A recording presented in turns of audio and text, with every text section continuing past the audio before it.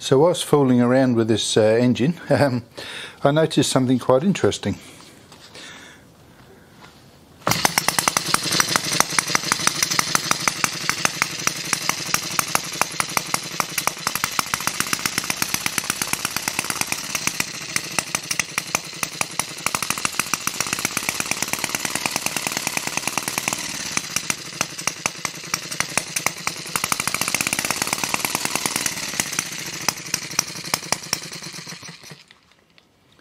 So as you can see in here, putting some sort of restriction across the exhaust output caused the engine to apparently run significantly faster.